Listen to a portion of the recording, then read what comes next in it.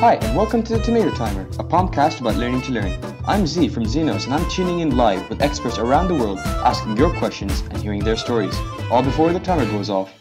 24 minutes and 39 seconds to go. Hi everyone, welcome to episode 8 of the Tomato Timer, and today we have with us Jazz.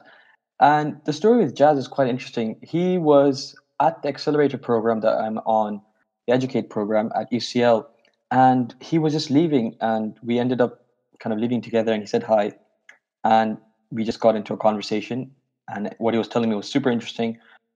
And yeah, we walked all the way to the station together, and we were like, oh man, we need to catch up. So then yeah, out of the blue we had a new relationship, a new meeting.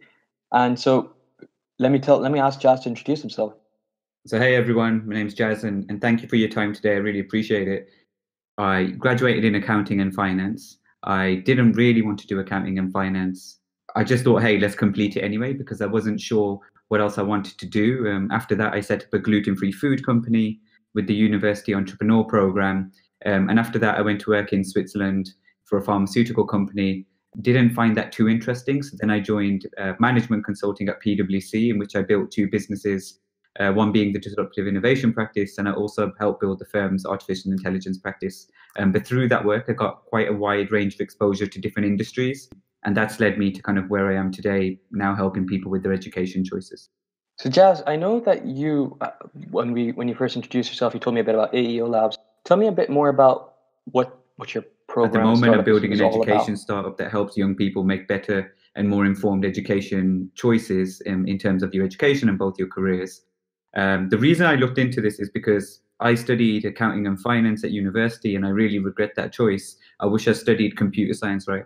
Given how fast the world's changing. And as I looked into the problem a little bit more, I found that actually 50% of people that go to university regret going to university. And there's a similar stat for the number of people that they regret their subject of choice. Yeah. And if you look at some of the reasons as to why that happens, one might be because people don't understand themselves well enough yet, and they still need to test a few more subjects. Two, people don't have the right advisors around them, whether that be their parents, their teachers, because those people don't have the knowledge to help their children make more informed decisions themselves. So this became a problem that I was quite passionate about solving, and that's where I ended up creating AEO Labs and seeing you on the Educate program. The next question I had for you was, what do we do in terms of us as students when we're looking at the changing landscape of the job world, where most jobs that we're going to be going into are not interesting anymore, or they're not going to exist? What's the best way to prepare for something like that? Sure, it's a good question. The way I've been thinking about the world of work and education lately is what skills are going to be valuable and what skills are going to be valuable over a longer period of time, right? So if you think about skills such as social skills, such as emotional intelligence, adaptability, those skills I think will be valuable throughout your careers. And then there might be some skills that are not so valuable throughout your careers, such as financial modeling, but they're useful, right? And so as you think about the jobs or the areas you're looking into, always think about the types of skills you can build that will future-proof yourself. Because I think that no job's going to exist for 50 years. People will be constantly adapting themselves. And that's just something we've got to get ourselves used to. And also, people's interests change. So a career you might be interested in for the next 5 years, you might want to change your career after that 5 years and change to something else. So I think as you think about the future of work changing, start to think about, right, you're going to need to prepare yourself to be adaptable. So what skill sets can you build that will make yourselves resilient over time? Awesome. And one of the questions that we had, I'm going to try to go through those as well. What do you think about when we're talking, especially to our parents, about something like entrepreneurial routes, like we want to set up our own business? We're sometimes told that we should still go out and study a degree regarding some sort of skill, like medicine or engineering, and then go down the business or entrepreneurial route. What do you think about that, especially given that you've gone down that route yourself, coming from an academic background? Yeah, sure. So I think it's a good question, and depending on your own backgrounds, parents will kind of have different input into your careers. My view on it really is, if you think about the logic where parents are coming from, parents just want their children to be secure and earn good money and also be relatively happy in their jobs. So jobs such as accounting back in the day were relatively good jobs, but accountants don't really earn that much good money now unless you make it to a senior position in certain companies, right? So I think there are elements of parents' guidance that are useful, but also the world's changing so fast now that parents are not often up to speed with just how fast the world's changing and what skills might be useful. So if a parent was advising me and they said, hey, you should do medicine, I think I would take what I can from their advice, but then I'd also say, hey, but do you know the world's changing super fast, and actually the skills that are getting rewarded in terms of high pay right now are skills such as data science, computer science, having deep expertise in neuroscience. Those will be rewarded. And then you can have a more intelligent conversation with parents as well. Absolutely. Whereas I think normally the conversation goes, hey, you should get into medicine and be a doctor. And then the child says, hey, I don't want to be a doctor. And then it doesn't go anywhere else. But if you have a more informed conversation with your parents, you can definitely have a more productive conversation. So I guess the kind of challenge for us is that a lot of times when we're talking to our parents or our mentors, we have some sort of idea, whether it's an entrepreneurial one or not. We want to share this with them, but sometimes they don't have the widest perspectives. They come from so many different backgrounds in terms of their experiences, and maybe they don't really see that as clearly as we do, because we're going through a time where disruption is literally happening at every moment. We can see it in our technology, we can see it in the apps and the way we're using kind of interacting with the world. So I guess your advice would be to approach that conversation with a lot more research, and try to make them understand not only do we have this idea, but we actually have research backing this kind of choice, and that's what I want to show. What do you think? Yes, exactly. Because you want to show your parents that you're listening, but you also want to show them that you're really informed and you've done your research.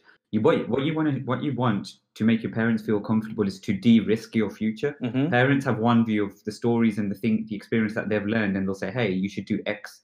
What you're trying to articulate to them is, "Hey, I understand that X is valuable, but actually in today's world, Y is also just as valuable, and it's of more interest to me." Yeah. And then with your research, you can say, "Here is evidence showing that Y is more valuable or as valuable." So, for example, if you're interested in data science, you could show Facebook salaries or Google salaries of data scientists, or even average salaries for data scientists in London or Canada or wherever it is you're interested in.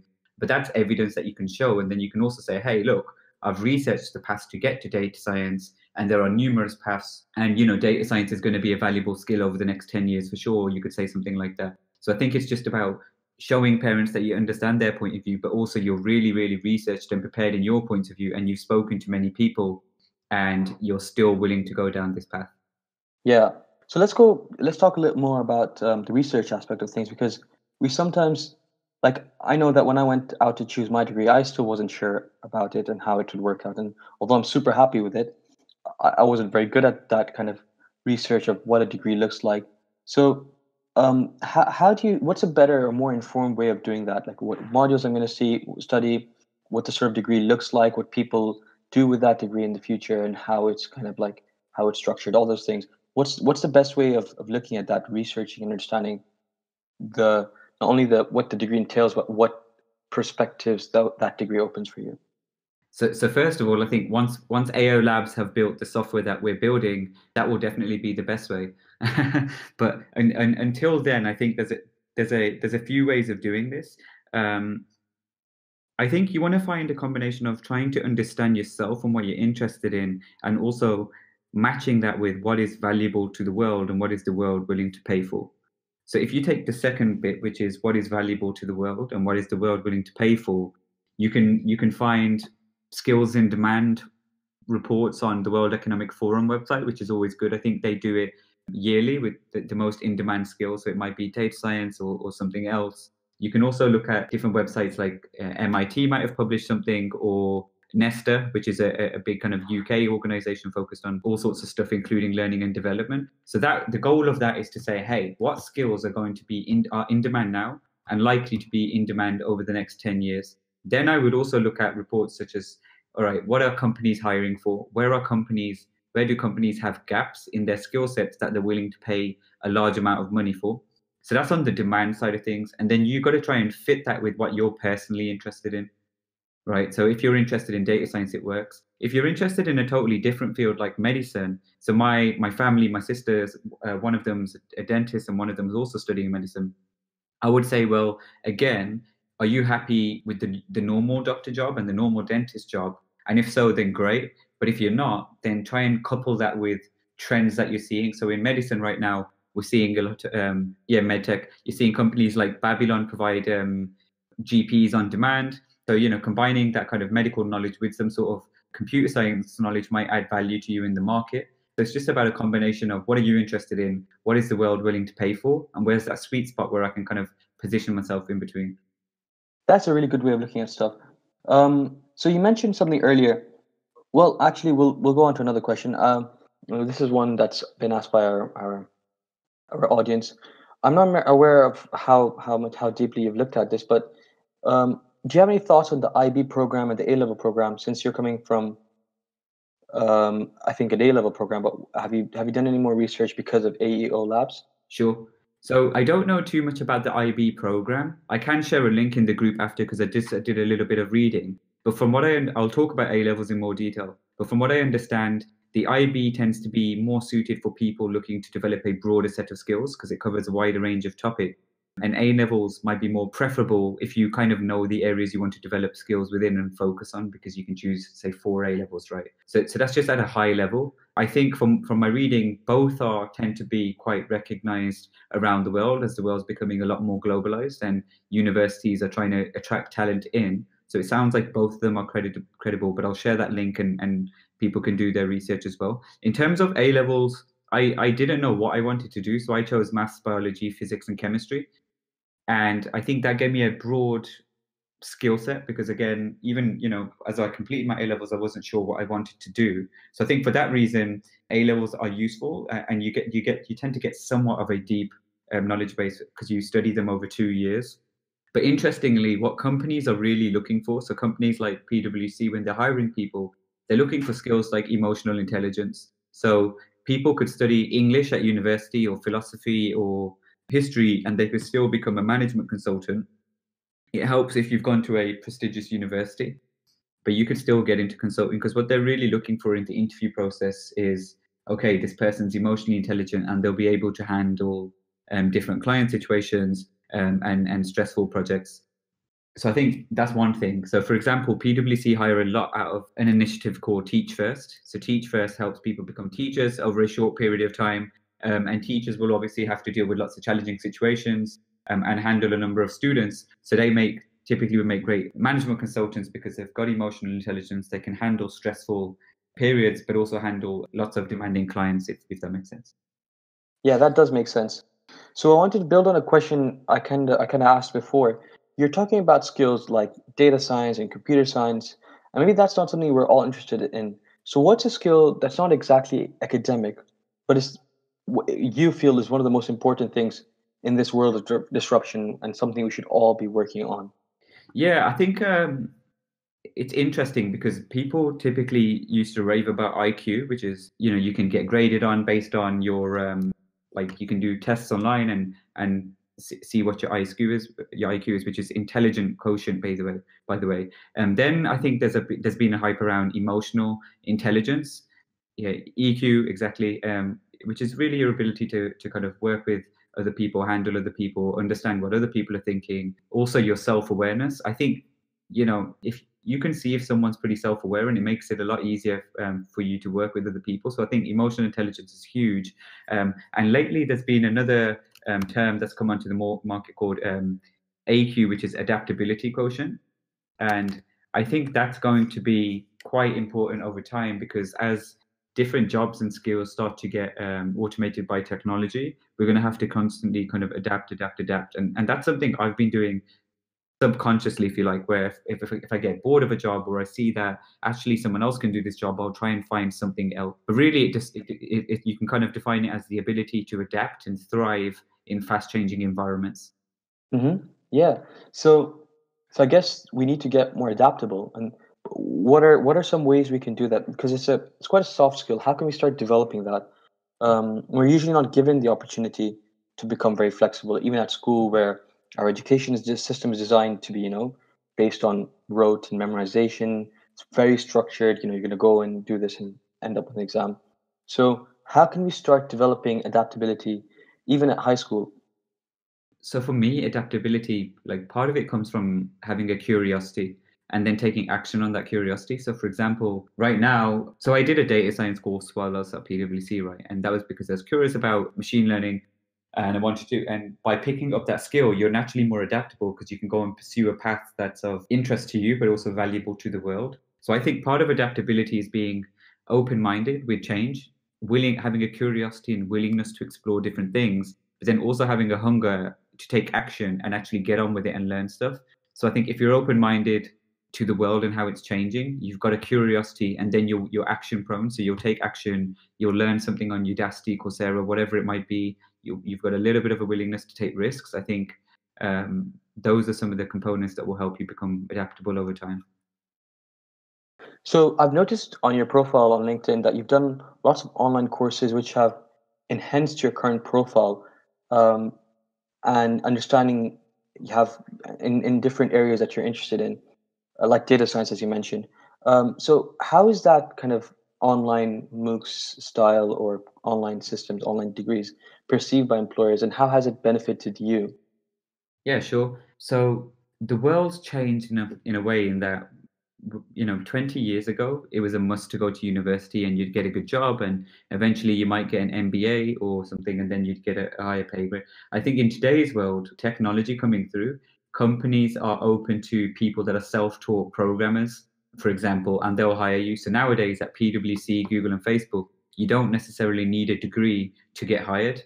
And there are a lot of talented self-taught programmers. So the rules of the game are changing in a way that, and are changing pretty quickly because university is expensive. So if I was making the choice again, I'm not sure that that would be the best option depending on what you want to do. Now, having said that, university does give you some really good life skills. Like you meet a lot of good friends, you learn to kind of manage projects, you learn time management. So I think from a life perspective, it does teach you a series of good skills. But employers are becoming more open-minded to, I think, how they acquire the skills they need to do the work that they need to get done. So, question from the audience: is it more important to go out and get a new skill or improve on a current skill that you have? So that's kind of a broad question. What I'm trying to let me focus it down a bit. I guess at high school we usually study certain subjects and we start developing skills such as programming if you're doing some computer science, or a bit of math, some sort of like if you're doing more artistic stuff, you develop those techniques. So I guess what I'm trying to ask is, these kind of skills we're exposed to at high school, should we be willing to take the risk of diving into something completely new? Because what you're talking about is we need to find something we're passionate about, and that's what we need to kind of drive forward. What if we don't know yet what we're passionate about? Yeah, it's a great question. I think you should absolutely dive into something new and discover and use that as an opportunity to discover if you're interested in that subject or not. Because if you dive into something and you find out that you're not interested in it, then that's great because you've learned that you're not interested in something. I think in today's society, there's too much pressure to say, oh, hey, have you found your passion? Oh, you haven't found your passion. And people get stressed because they don't know what they're passionate about. But I think there's not enough focus on continuous experimentation. Like, for example, myself, I produce music as a hobby. I didn't know I was passionate about that. I just tried it and I've continued it, and it just feeds my curiosity. There's been lots of things that I've tried that I'm not passionate about. Aspects of consulting that weren't interesting to me, I stayed away from, and aspects of consulting that were interesting to me, I stayed more interested in. And no doubt, I'm going to find new interests, and some of my interests now might die over time. It's just the way it works. So I think don't put too much pressure on yourself to find a passion or everyone has that. I think it's about constantly testing, experimenting with things until you find things that are interesting. But if you're not testing and experimenting things, then you're not really doing anything to find your passion, if that makes sense. So that's almost a requirement of it. Yeah, I think that makes sense. I think we're getting closer to the end of the episode. So I wanted to see your perspective on this, since not only were you employed in one of the biggest firms in the world, but then you left it all behind and decided to choose an entrepreneurial route on all of this as at a very young age. You're not very far from us in terms of the age. And how has that experience shaped you? What kind of advice would you give to us, taking, like if we're at high school, what do you think we should be looking at? What should we be trying out? I think one thing I've learned as I've gone through the different routes is for every experience you put yourself in, it is your responsibility to take as much from that experience as you can. So that's number one. So for example, when you're working in consulting, Sometimes it's tiring, sometimes it's exhausting, sometimes it's extremely enjoyable. It's your job to grab and take as much from it as you can and learn as much as you can. And that's one thing I do because I'm pretty curious and I'm super hungry to learn and grow. So that comes naturally. Similarly, with entrepreneurship, being one hell of a ride this first year, I haven't made even a quarter of the progress that I've liked to make. But again, it's my responsibility to try and learn and take as much from the year as I possibly can, because no one else is going to do that for you. I think so. That's definitely something I'd take. The other thing I'd say is, as you go through these paths and journeys, you're on your own mission and adventure. Like, don't worry what anyone else is doing. Don't worry what the next person is doing, and don't compare yourself to anyone, because I think that creates a lot of stress because everyone wants to be the best or jump to the top of the pyramid or grow faster or whatever it is. But if you learn to really focus on yourself and your own path, and some paths, sometimes you'll go further down the path, sometimes that path might close and you want to do something else. It's all totally okay, as long as you just keep trust in yourself and you keep kind of adapting over time. I think you'll be okay. Okay, so one last question, which has nothing to do with academics, entrepreneurial stuff, or career advice or anything. I'd like to know, we heard from your biography that you're a burger fan. So tell us a bit about that. What's your favorite burger? Yeah, so this is just one of those random things I'm curious about as well. So I love burgers. I know it's not the most interesting food, but it's just something fun to go on a hunt. So I was traveling a lot for work, and so what I do is every city I explore, I try and have the top 2 burgers in that city. And then it became a thing with my friend. I was living in Belfast for a while, and there's a pub there called the Barking Dog, and they've got a 3-day slow cooked beef burger. Yeah, to the vegetarians out there. But that was great, and it's just a bit of fun. So every time you travel or you reach a new city, it's something you can do to explore as well. So that's where the best burger is at the moment. Perfect. It's been great to have you, Jazz. Thank you for everyone joining in today, and we're very grateful to have you here. Any links and any things you want to put into the channels, Jazz, that'll be great. Perfect. I'll drop the AO Labs Discord channel for sure, and I'll also share my Twitter handle. Thanks everyone, and have a good day. Everyone, thank you for joining in, and we hope to see you next week. Bye-bye.